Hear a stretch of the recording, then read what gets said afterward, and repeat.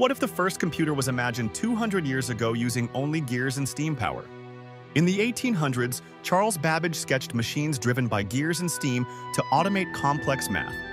His first design was the difference engine built to calculate tables without human error, and it worked in theory.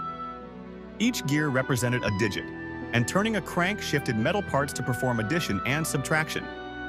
Next, he envisioned the analytical engine with memory to store numbers and a mill to process instructions like a modern CPU. This machine used punch cards for input and output, the world's first programming concept. Ada Lovelace wrote the very first algorithm for it and predicted that machines could one day compose music. Victorian technology couldn't complete his engines, but modern replicas prove his blueprints were flawless.